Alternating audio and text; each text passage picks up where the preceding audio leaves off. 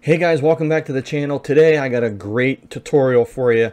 This will be considered module 2 of a software that I had come across called VidProc Converter AI. You know, you ever have those videos and or movies, right, that are 480p, 720p, and you're watching them and you're like, man, I really wish these were high def or 2K or even 4K. Well, this software can convert those and upscale them and make them look completely different. And today I'm going to show you how to do it. So let's get started.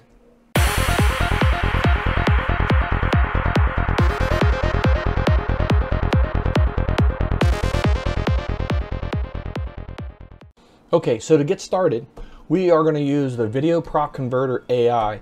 Hopefully you guys saw my last video. If you hadn't, I'll put a link right here so you can check that video out. It was also using the super resolution feature of this program, but it was for pictures and making them look fresh and new. Today's video is going to be about taking your movies. As I said, you know, some of the older movies back in the 80s were 480, 720p, and they were great movies. But imagine how they would look if we upscaled them to high def or 2K or even 4K. So let's click on the super resolution and we'll open up the interface here. And it is as simple, we're going to put it over here in the corner. It's as simple as taking any of your video files, MKVs, MP4s. This thing can handle all different file types, but you simply take a video, and we're going to take The Last Starfighter. Pretty cool movie. If you haven't seen it, you should check it out. Again, I think it was 1984 when this was released. And we're going to go ahead and click on that file. We're going to bring it over and stick it right into the tool. Okay, so this video, you can see up here the resolution is 1920 by 816. And it's going to allow us to upscale it to 3840 by 1632. So the system automatically looks at this and says, well, do we want to do it 2 times, 3 times, or 4 times? In this case, the system had already identified that 2 times is the best resolution for this video. And if I come over here and I just bring it over, you can already start seeing, let's use this frame right here. And we'll make it bigger. But you can see how the 816 looks a little blurry, and as I scroll this from one side to the next, it really cleans up nice. And as I explained to you in the last video, what this is basically doing is it's looking at the resolution, and as it's pulling it and making it bigger, it's not just trying to identify or fill in some of the gaps. The AI is actually looking and saying, okay, well this needs to be here, and this needs to, so it fills in artificially what it believes needs it to look like so that it can further expand. Once you have it like this, if you come over here to your right hand side, I don't touch any of this stuff. You really don't have to do anything.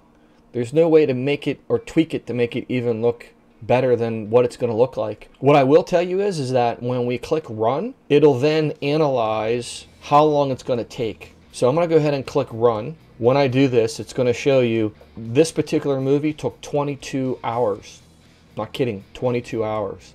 I started it, I walked away from my computer, and I let my GPU, my CPU work to upscale this video.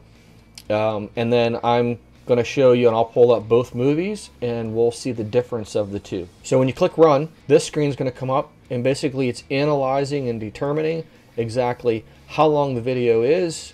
It's looking at its frame rate, and then it's also calculating right here the remaining time to do the conversion.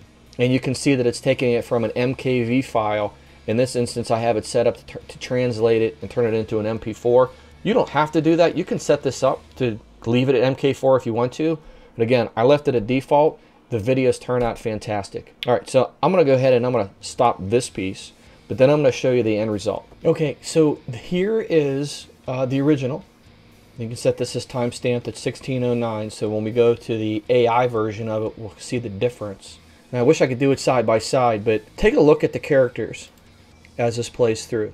Now, this doesn't do anything with the audio. This is strictly just the video.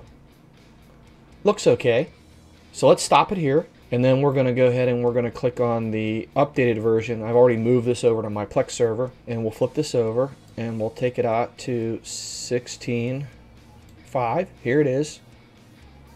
Here's the same video. So I'm going to stop it here. Now, look at this. Her eyes are more clear.